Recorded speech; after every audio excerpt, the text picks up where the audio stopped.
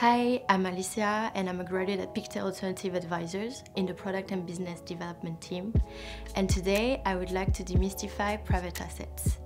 So unlike stocks and bonds, private assets are not traded on a stock exchange. Instead, they encompass shares or debt of privately owned companies and properties. Private assets include strategies such as private equity, real estate, and private debt. Today, less companies go public, and those which do so do it later in their life cycle. This means that more value creation happens when they are still private. Private investments are the solution to get access to this opportunity set and diversify your portfolio.